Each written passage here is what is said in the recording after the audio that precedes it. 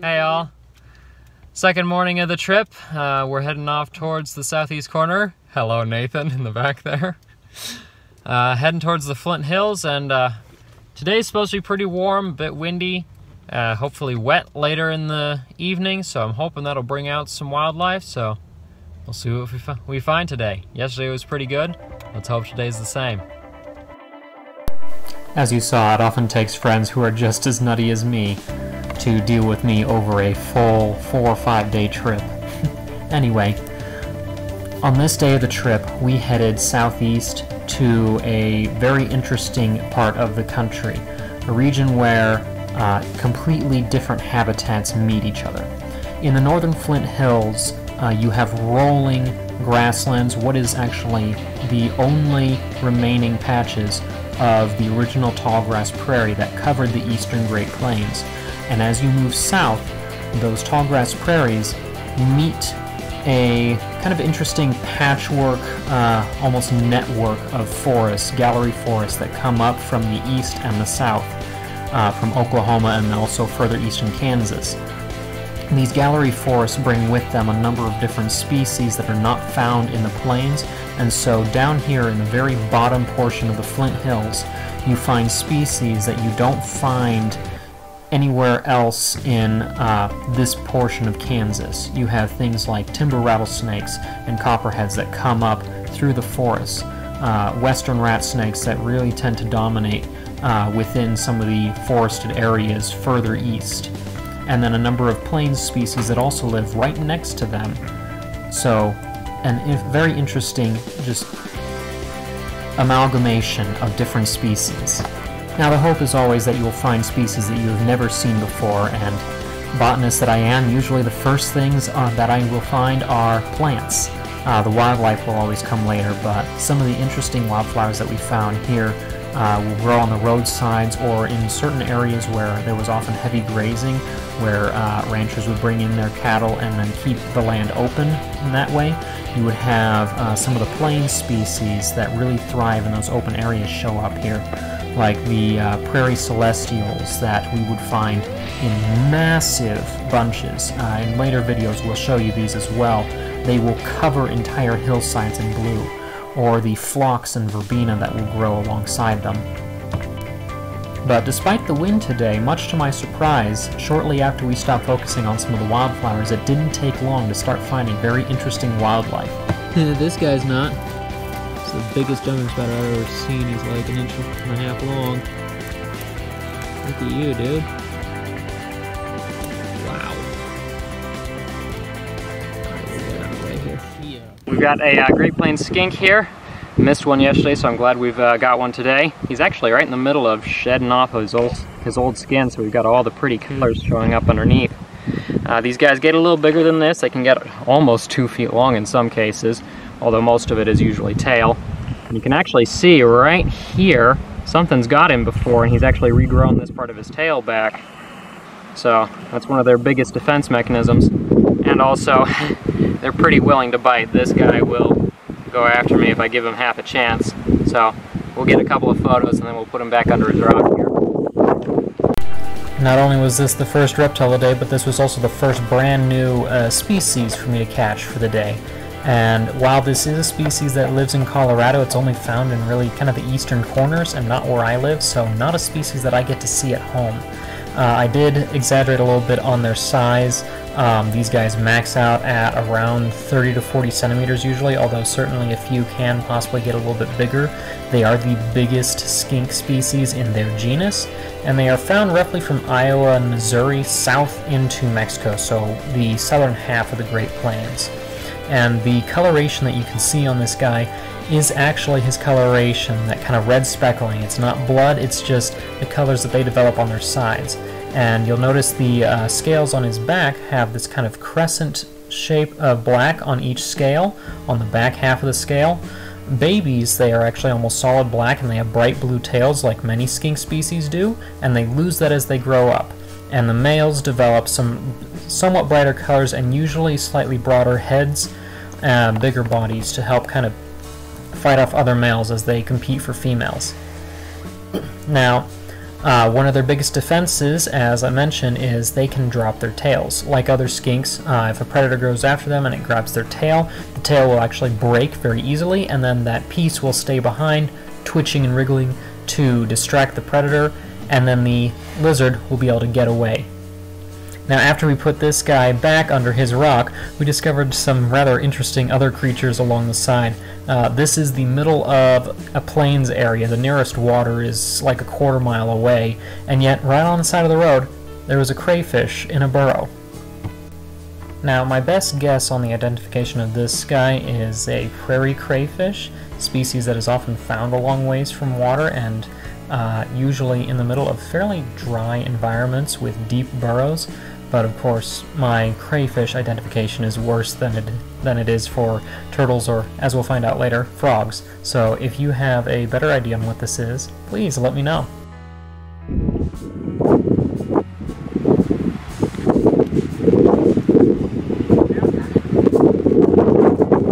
Here is a herpetologist busy at work, scouring through the foliage for his next prey. He's a different species too, as a coal skink. He's quite excited, yet odds of exasperation are quite high in these trying times.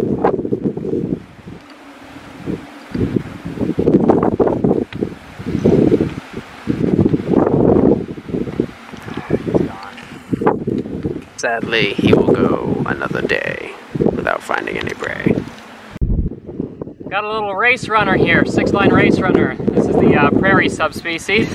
Usually these guys are way too fast for me to catch, so flipping them onto rocks is about the only way to find them. And then once again, as was common on this trip the first couple days, the wind kicked in. But that's alright. This species is fairly common across the plains, and different subspecies are found almost all the way across the U.S.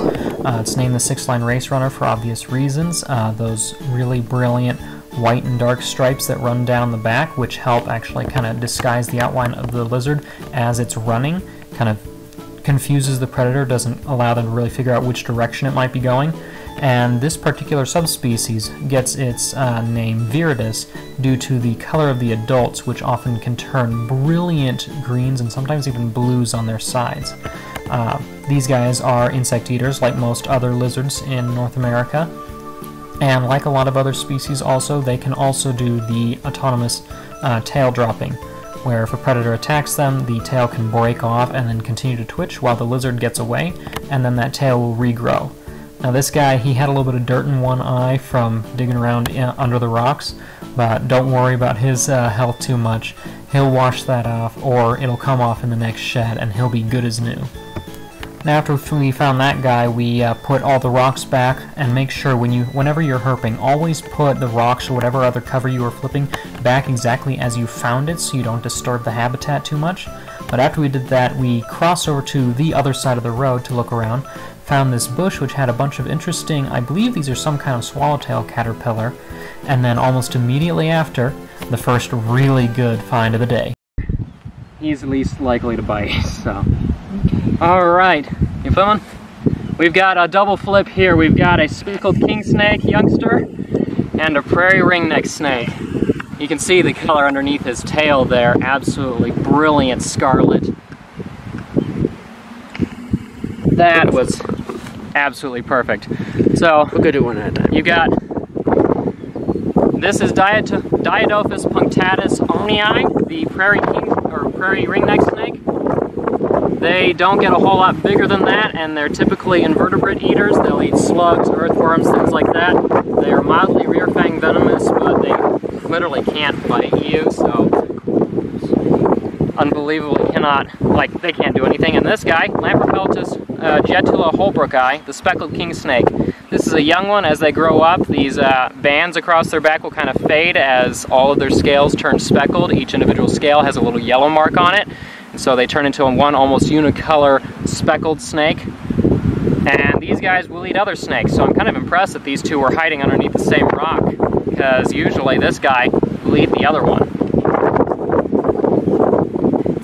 But I guess it's early in the year, so they're just kind of chilling for now. Can you get the head? So we'll get get a few photos and then let go. Yeah, you know it's going to be a good day when your first snakes are a double flip underneath a rock cap. So we'll start with the ringneck snake here. Again, as I said, Diodophis punctatus arnii. This is the prairie ringneck snake, and this might be one of the more widespread subspecies of the ringneck. The ringneck, there's only one species in the genus, and it is found across the entire U.S. From coast to coast. Different subspecies found in different areas, although it's possible some of those subspecies might qualify for being separated into full species, because they range from little tiny ones like Mississippi ringnecks and such that only get maybe a foot long.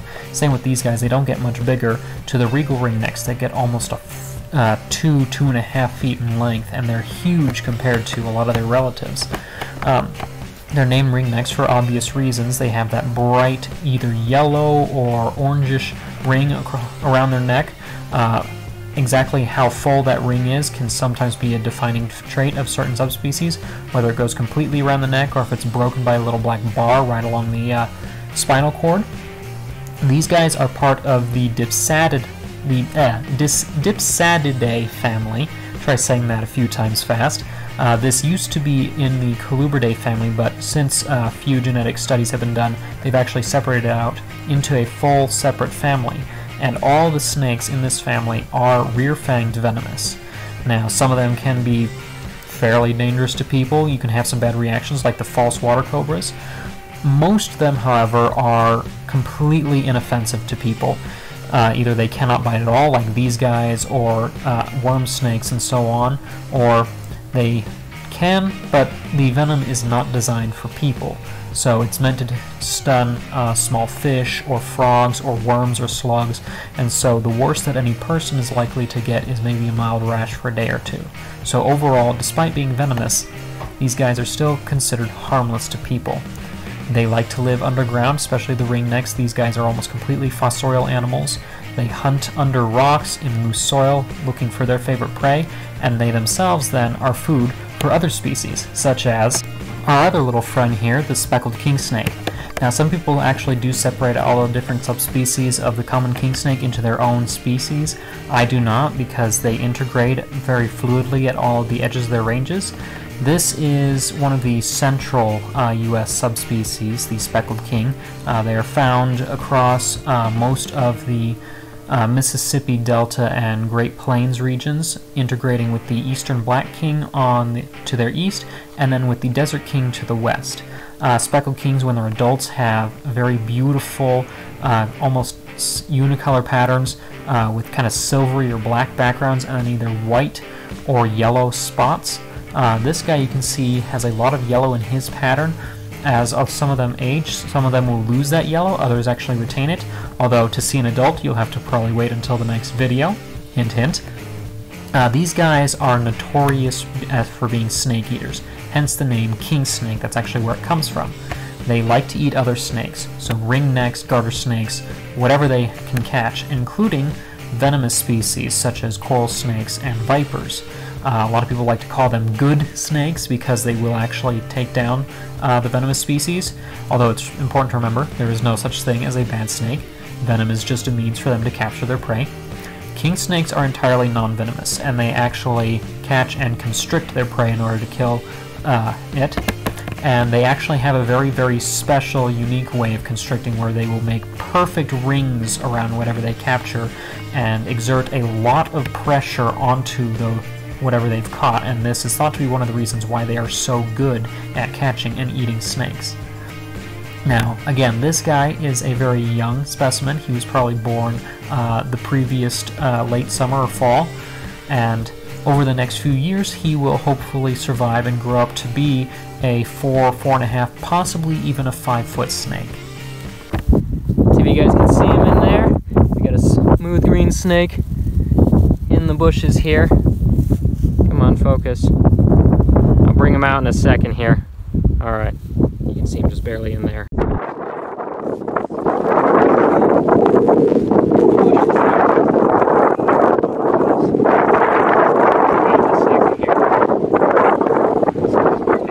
Get him out.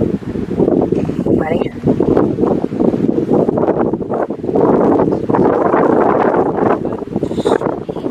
Look at that. wait. Oh yeah, this is... Hold on. No, this isn't. This is a rough green snake. Wow, look at the color. Alright, I believe that's Ophiodrus vernalis. I'll double check when I get back, though I'll put the real name up on the video, of course. These guys are insect eaters, so they actually go for crickets, grasshoppers, other things crawling around in here, so very uncommon type of prey item for a lot of snakes. And this is my first ever one, too.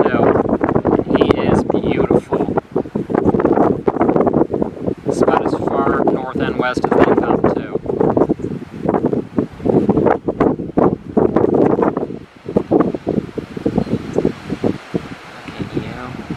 Since he's staying still.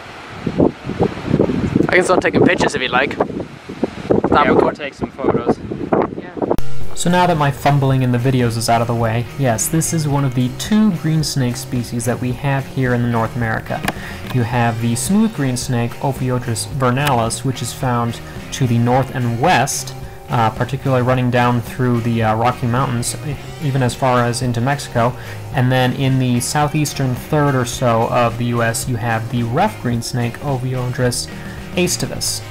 These guys are a bit longer, a bit slimmer than their smooth cousins, and they are also quite a bit more arboreal. You tend to find these guys up in bushes, sometimes quite a ways up in trees even, where they will hunt arboreal insects, while the smooth green snakes typically are found more in grasses, under rocks, and so on, and they will hunt grasshoppers and crickets and similar insects like that. And again, this is one of the few groups of snakes that actually does feed on insects. Most snakes will not, and even if you try to offer them insects, they will refuse. This is one of the few snakes that will actually take those insects and feeds almost exclusively on them as well. They particularly love crickets. Now, being an arboreal forest-loving species, these guys come only about as far west as right where we were in Kansas. They do come a little bit further west in central Texas, where the forests stretch a little bit further to the west, but otherwise they are fairly restricted to the southeast. And within this area, they're fairly widespread, fairly common, but a lot of people don't see them because, of course, they blend in really well with grasses and leaves. As you saw in the video, unless you know exactly what you're looking for, you're probably going to pass right by these guys. The bright green color is actually created by a couple of different pigments. They have, or one pigment, and then some interesting structures in their skin. The blue is created by structures in their skin that actually reflect only blue light, and then they have yellow pigments, xanthins, which mix with that blue reflection to create green color. Now, when these snakes pass away, unfortunately, like if you find one that's been killed on the road, that yellow pigment breaks down very quickly, and so within an hour or two of death, these snakes actually turn from their brilliant green color to blue. And as you can watch here, just as quickly upon release, these guys will vanish into the underbrush.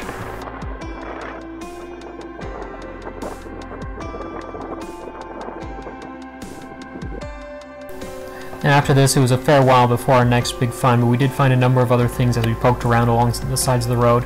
Some huge tent caterpillars that were living right near where the rough green snake was.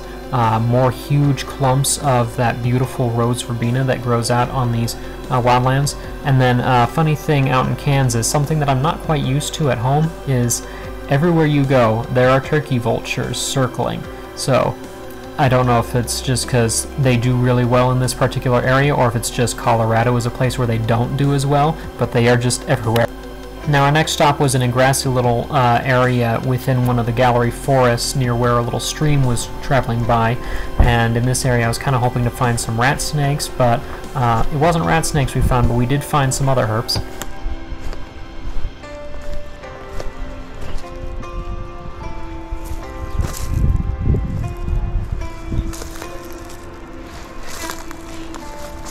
They're coal skink.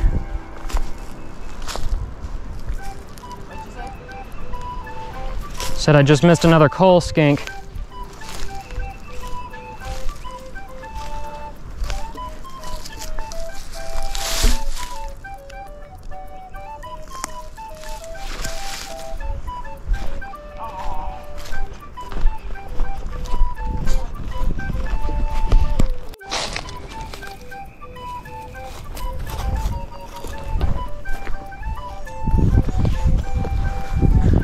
frog.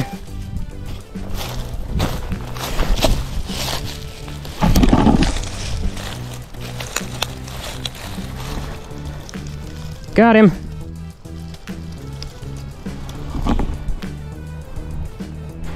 Oh no.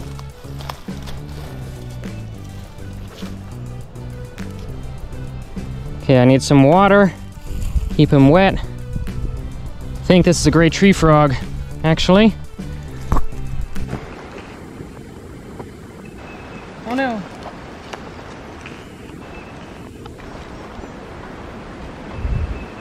Yeah, I need some water. Keep him wet. I think this is a great tree frog, actually.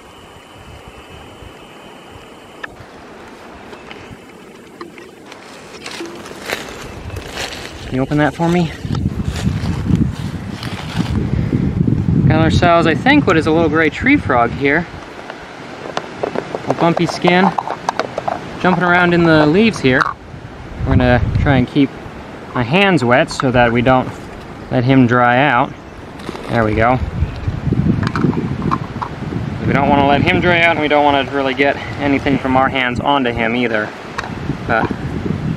One of the couple little species here, I'll have to double check exactly which of the species it is in this area, because there's a couple of different small frogs that live in this region. But really cool little find.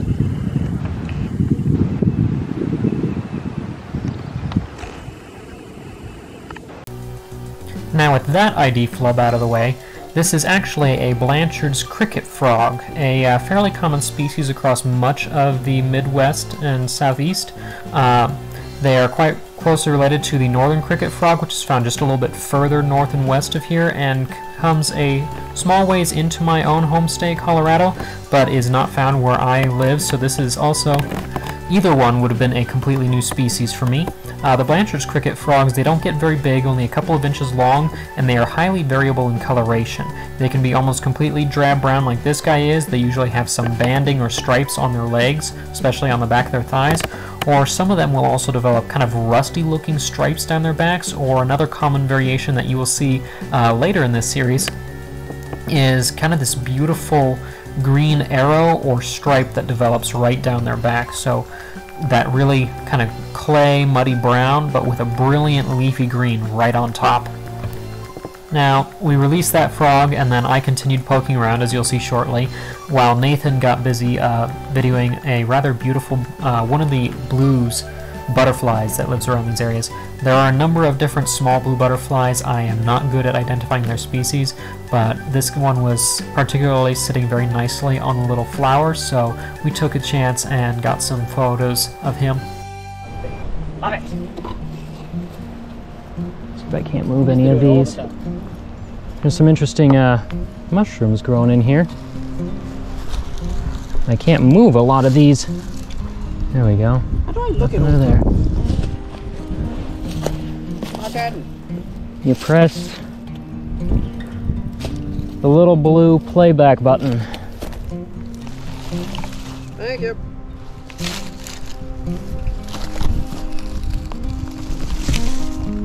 Oh, nope, can't do anything with that. Okay.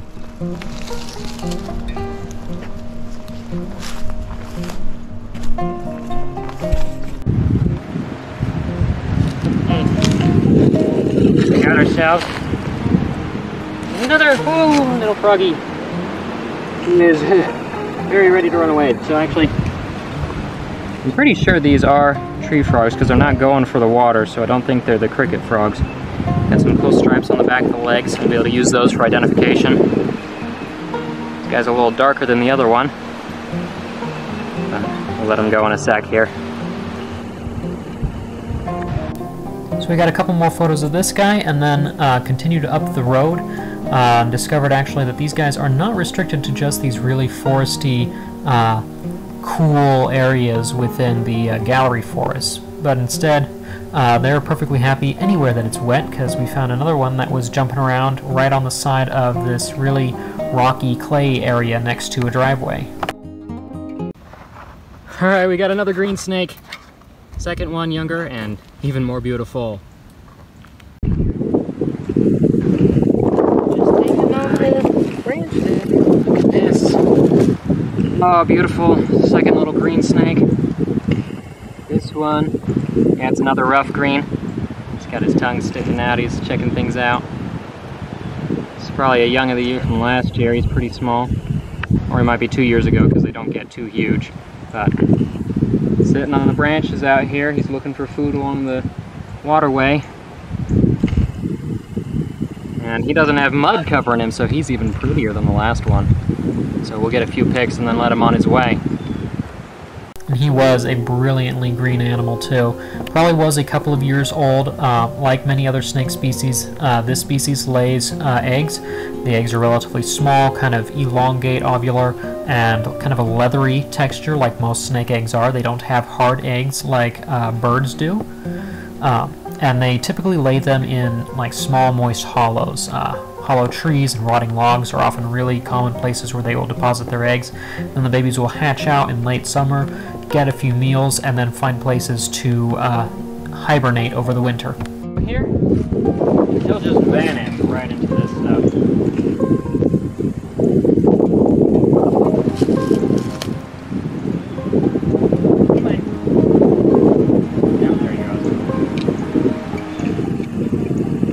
If you didn't know what you were looking at, he would just disappear.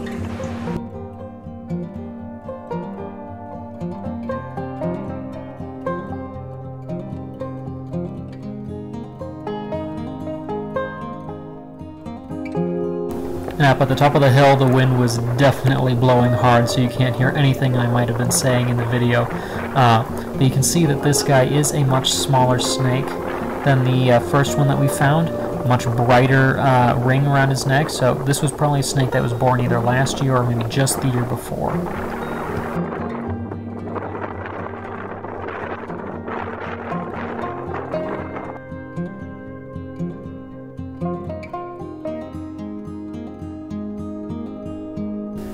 And here another look at his belly, showing not only the pattern that kind of defines this particular subspecies in part, but also the coloration that kind of fades from orange to red as it goes down to the tail. That red being the part that they curl up and then turn over to flash at predators in order to startle them, so that the snake has a chance to get away. New species, lion snake, Tropidoclonium lineatum. Found right underneath the rock here. Been looking for these for so long. Got a lion snake, which I've been looking for several years now. These guys are relatives of the garter snakes, but they're in a different genus, and they'll get to about twice the length of this. But this guy is probably last year's baby. They give live birth, and they like to eat small things like slugs and earthworms. So hopefully we'll find a couple more out here. Part of the Nitricidae family, just like their relatives, the garter snakes. Lion snakes are very small animals with mildly keeled scales, and they look a lot like garter snakes as well. However, you can tell the difference between them because lion snakes tend to be much more stout body animals than garter snakes. They have a more rounded head. And also, if you were to look at the belly patterns, garter snakes usually don't have any sort of pattern on their bellies, while lion snakes have a very distinct row of crescent or half-moon shaped markings that run straight down the middle of their belly. Now, like their favorite prey, earthworms, these guys are usually most active at night or after heavy rainstorms, and otherwise are often found under various kinds of cover. And though they have a rather spotty distribution across a lot of the Great Plains, they are rather interestingly quite common wherever they tend to be found, and also tend to be quite common in little pockets even within developed areas such as the middle of cities. There are certain areas within and around, say, the Denver metro area where they are known to be actually quite locally common. I was recording in the wrong direction.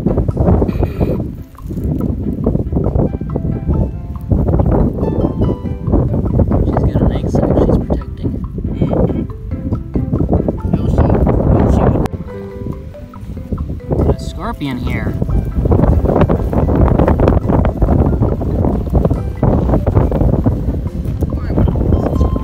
Yeah, it's a big scorpion because it's cool.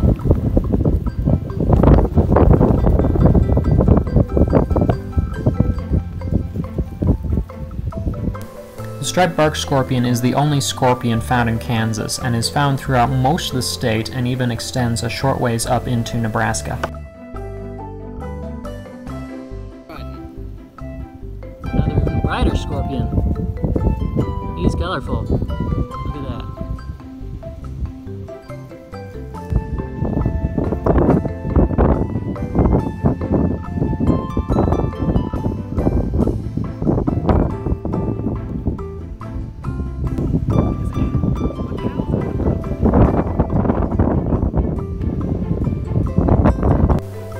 After that last stop, we parked for a little bit in a local town to get some food and also charge some batteries because the one in my good camera died, and I didn't realize I should have charged it more the night before. But after that, we then crossed over the highway and headed right south almost to the border of Kansas and Oklahoma, and in the late evening hours found our last few animals. We got ourselves a little ornate box turtle here. Not much different from what we got back home, but we'll see if we can take a peek at him. We got ourselves a little ornate box turtle here, and it looks like he's been through some hard times because he's got a lot of his old shell listed back here. Might have been from fire or something trying to get at him. There's this cute little guy here. And once more the wind kicked in. So these guys, this is about as far east as this species comes. As you move further south and east, they are replaced by other species such as the three-toed box turtle, which we'll see later on. But they're also found fairly commonly back home, so this is a fairly familiar species to me. They use those really long claws that they have for digging, and this one we think is a male because he had a bit of a concave shape to his plastron, the bottom of his shell, which allows him to kind of fit on top of females. And what I was just pointing out in the video a second ago is the reason why these guys are named box turtles is because they have a sort of hinge in their plaster in the bottom of the shell on both the front and the back of the shell, so they can literally fold it upward and close themselves completely inside so that predators cannot get at them.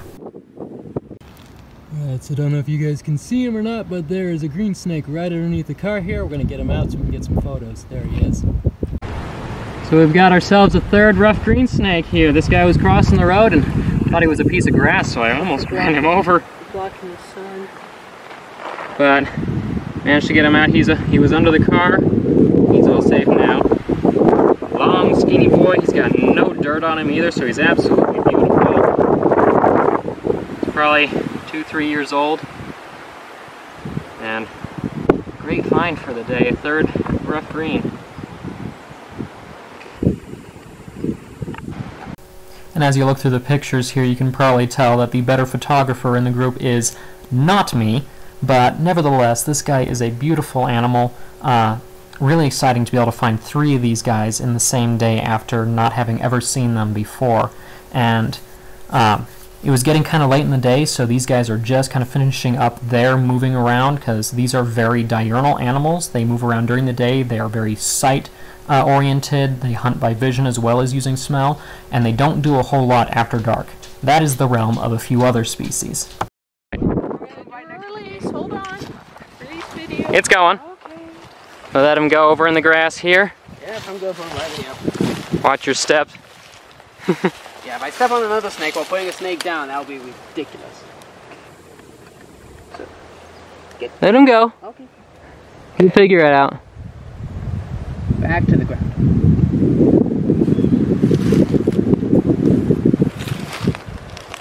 And there he goes. Gone just like that. Alright, we got ourselves a garter snake. Beautiful, red-sided. Look at this guy. Oh no. Oh, he has been. I can see blood in his eyes. I'm sorry, dude. But he's still moving, and he's actually doing pretty well, so it's possible he might actually be able to recover. I don't know. It's beautiful. I'm hoping he can, but yeah, he's not doing well. Either way, I'm going to move him over here. Get him off the road so he doesn't have to worry about cars anymore, at least. That'll give him a chance. Oh my god. We've got ourselves a prairie king. Oh, that is a perfect way to end tonight. Look at you. Lamprepeltis caligaster. You are gorgeous. Okay, we'll get another video. Okay, we'll get another video. Oh, look at you. I'm taking a video right now. saved your life there, bud. Why? He seems quite still. Did you get hit? Nope. Well, he's not going to like Not you. venomous, right? Nope, not venomous, but he'll Look at the definitely try and color on bite. the belly. Yeah, you're okay. You're okay. Look at that. This is perhaps one of the best snakes that we could have found today, honestly. And Oh, he does not that like is you. Awesome. Yeah, this is Lamprepeltis caligaster. These guys are very much burrowing fossorial animals. And yeah, biting is about the only way they can defend themselves, so no surprise that he's going to try and bite me. What's But- he got on his back there? Oh, that's musk. Okay, that's... Yeah, he's defending himself. Musking and biting, that's about the only things they can do. But these guys are almost always underground. During early spring is about the only time they'll come kind of out onto land. And so, really lucky we Get found that this guy. face. Like other king snakes, these guys will eat other snakes as well. And often that includes venomous snakes, like rattlesnakes and copperheads. But these guys usually are going after other fossorial species like the worm snakes, Decay's brown snakes, things like that. They'll hunt lizards, rodents in their tunnels underground. Trying to get him. That is an absolutely perfect end of the day snake if we don't find anything else. Definitely one of the best snakes that we could have finished up with. So this is, again, Lamprepeltis caligaster. This is the prairie king snake. There are two other subspecies currently recognized, two different kinds of mole king snakes found in the kind of the Carolinas and then Florida. Some people split these into separate species. I do not, because they still integrate fairly fluidly. These guys, the prairie king snakes, are found across most of the southern Great Plains, so from Nebraska down into Texas, and then also found eastward through much of the southeast. They grow upwards about 5 feet long at maximum, and they're often confused with very similar looking rat snakes, like the Great Plains rat snake or the western rat snakes. However, ways you can tell the difference is that these guys have perfectly smooth scales. They don't have keels like rat snakes do, and they also have a much more rounded head. And the Great Plains rat snake, which probably looks the most like these guys, also tends to have an arrowhead pattern on its head, kind of like its relative, the corn snake. These guys are missing that. They rather have a couple of bars that kind of run up along the sides of their heads. And again, these are very secretive fossorial animals, so most people do not see them unless you are actively looking for them. At most, they are usually found under cover, so rocks, logs, sometimes in abandoned structures, but very uncommonly out in the open crawling around, unless early spring when they are starting to get out, get their first basking going, looking for mates, which this guy might have been doing. And also, one thing to note, you may have noticed in the video this guy was frequently kind of bobbing his head up and down. That is kind of their warning, saying that yes, I am willing to bite you if you come closer. That's their threat to try and get predators to leave them alone. There you go. Ready? Yep. Alright, so we're going to take him up here. Hi, dude. Here. Yeah. We'll be safe in there. Go on. Good boy. Look at you. There you go.